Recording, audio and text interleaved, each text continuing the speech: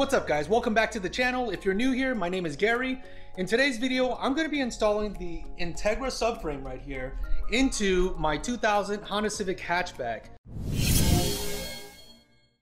Now, why would you do that? Why would you install an Integra subframe into your Honda Civic? Well, this Integra subframe, with the use of Hassport's EKK2 mounts, or in my case, some Chinese knockoffs of them, will allow the motor to sit 2 inches further back, and it'll give you better clearance for your radiator. One of the issues with doing a case swap into this chassis is the power steering pump. It's not going to clear the hood. There are aftermarket options, or you can use an EP3 Civic pulley, but in my case, what I'm going to be doing is I'm just going to eliminate all of the power steering components. So I'm going to be depowering this rack right here. And if you don't know what depowering is, you will find out in this video. One of the bad things about junkyard shopping is the weather. I went the day right after it rained, and fortunately for me, I found this from a 1995 Integra LS. The problem is that it was in a puddle, so I literally was soaking wet trying to pull this sucker out. But you know what? At least I got it, and now I can use it for this project. So the first thing I'm going to be doing is taking off the inner and outer tie rod ends on both sides. I've already bought replacements, so I won't be needing them. And what I'm going to do is I'm going to leave the power steering rack attached to the subframe so that I can pull these parts out. So in order to take these off, I'm going to have to disconnect the line right here, pull off these straps right here, and you can see it's already pretty bad down there because this thing is over 20 years old. And you can see it right there too, really bad. So these things need to be replaced anyways, and here they are taken off. I had to use this big old wrench right here just to get them off. Okay, and on to the next step, which is disconnecting these lines right here. I'm gonna 1, 2, 3, and 4. There's actually 6, but I've already taken these 2 off. Okay, I've taken them off. Here all 4 of them are. What I did was I had to cut the lines with the good old grinder over there, and then I was able to put the number 12 wrench over it and loosen them up and pull them out. I didn't want to use the open-ended side because I might strip them, and that's a big no-no. So the next step would be to take this big old nut off. I don't know if I have this size. I'll take a look. This dimple prevents the nut from unscrewing itself. So what I'm going to do, I'm going to drill this dimple, and then I'm going to pull out the nut right here. You guys see right there? I've drilled it out, so I should be able to pull this nut off with ease, hopefully. Fingers crossed.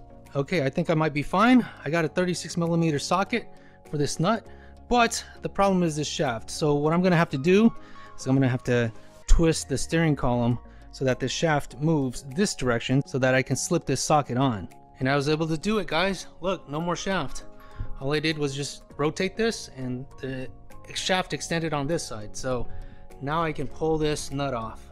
I was surprised how easy this thing came off. I thought I needed a breaker bar, but I just did it with my hands. So make sure you remove that dimple first on the bottom before you unscrew it. And if you take a look, hopefully the camera can focus, all the threads are intact. Nothing is messed up. So I can reuse this without worrying. Okay, the next thing I'm gonna do is I'm gonna take this unit off. It looks like it's just 2 12mm bolts that are holding it down. And guys, be careful. These 2 holes right here, they squirt. You can see there's power steering fluid all over the place. I kind of got it on the frame, bottom of the frame right here, but just be careful. Wear safety goggles. Fortunately, I was wearing safety goggles. It didn't hit me, but it would have been a pretty bad day getting hit with power steering fluid right in the face. But taking this unit off was fairly straightforward. Just 2 12mm bolts, and I used a flathead to help remove it. But I still need to get to the tensioner back here, so I'm gonna have to pull off the rack itself in order to get access to the rear. Here is the tensioner itself.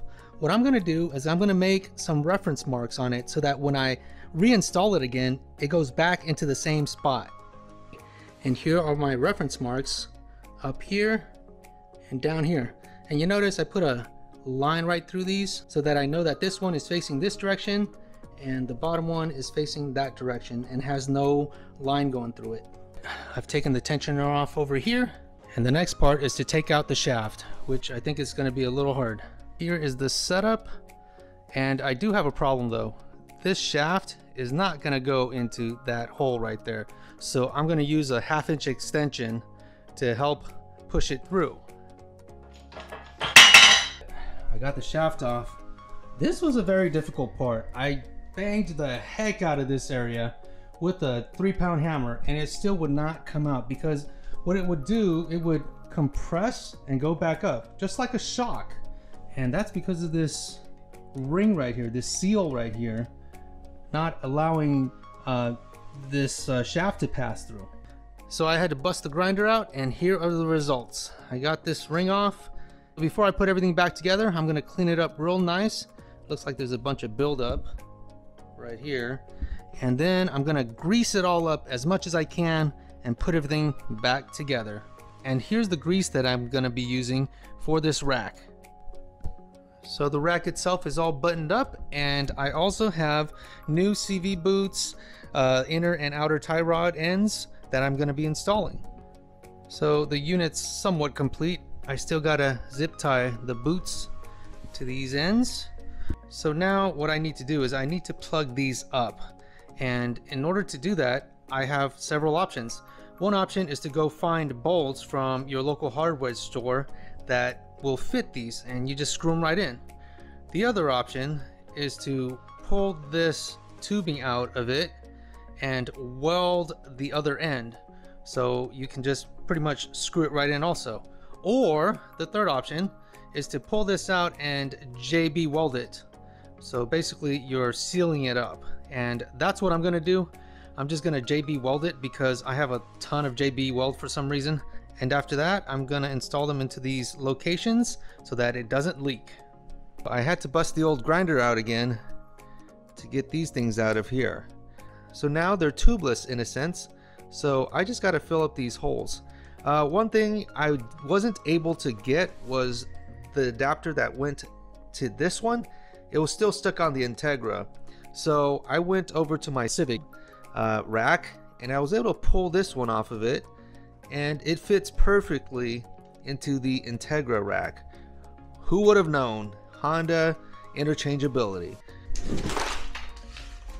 See, I told you guys, I have a bunch of JB weld. So now I'm gonna mix it up and fill the holes. So as I'm waiting for the plugs to dry up, I'm gonna start installing the power steering rack.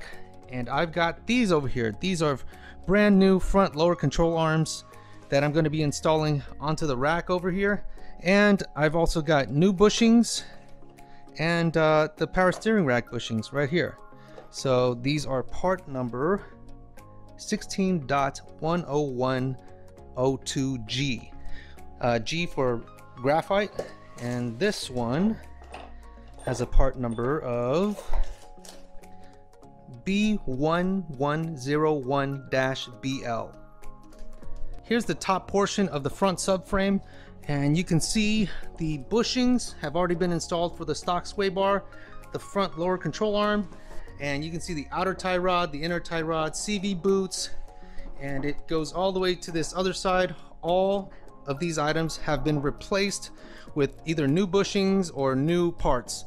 Oh, and also I've got the plugs in. I JB welded them, and they should not leak. So there's 2 right here, and there's 4 on this unit over here. 2 in the front and 2 in the rear right here. So now it is time to install this subframe into the car. Okay, one issue with installing this Integra subframe is this right here. I got to take this off because you can see it's hitting it. This was used for the charcoal canister. Since this is a 2000 Honda Civic, it had the charcoal canister in this area, and these 2 little bottom pieces down here, it was holding it up. So I gotta get this unit out so that I can install the subframe. So I took that piece off, and it is 4 spot welds, 2 on top and 2 on the bottom. And here's the piece right here. So now hopefully I can install this front subframe. So the subframe is installed, but one thing I noticed, I forgot to take out this line for the charcoal canister. So I'm gonna have to drop the subframe again and take out this line because I don't think I can get to it. The subframe itself is all bolted up. The last part of this installation is to attach the rack and pinion from the Integra to the steering column of the Honda Civic.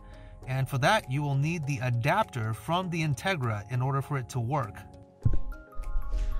That's going to be it for this video, guys. I was thinking about putting everything together and making one long video so you guys can watch, but I think that's going to take away most of the details that go into this swap.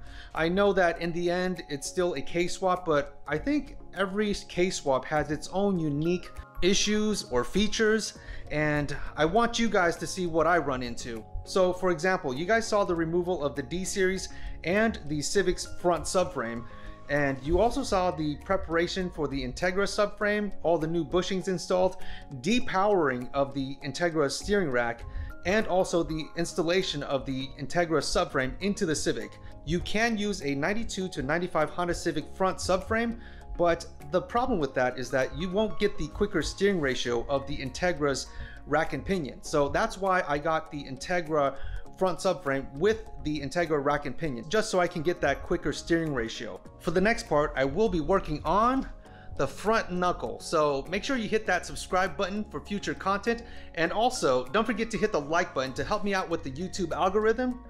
Other than that, I'll see you guys in the next video.